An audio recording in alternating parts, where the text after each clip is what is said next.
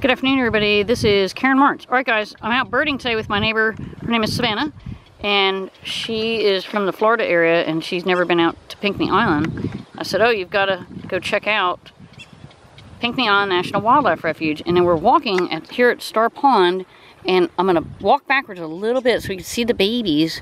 And we're seeing about maybe 20. What's odd is here's the mom, and she's leading all the babies by herself. So I'm not sure. Now last year, I saw one parent with 3 chicks. So I don't know if they appoint. I mean, I'm just making stuff up. I'm speculating, but it just seems really odd. Look at all the birds. They all have a nice stripe through their eye, and she's leading the pack, almost like a bunch of chickens following one chicken. It's amazing. And these are called black-bellied whistling ducks, and guys, keep in mind, a couple years ago, these birds were actually rare. And we first saw them in Bluffton. It was reported in the newspaper. And it's pretty spectacular. And just know that this plant here is called frogspit.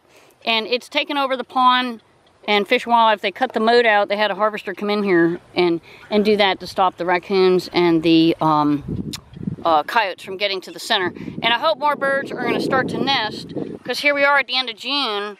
And we only have a few birds over here, and I haven't seen the white ibis start nesting yet, but you can see over here, most likely great egrets, snowy egrets, and I did see a cattle egret out here recently. All right, we're signing off live at Starr Pond. Have a great day.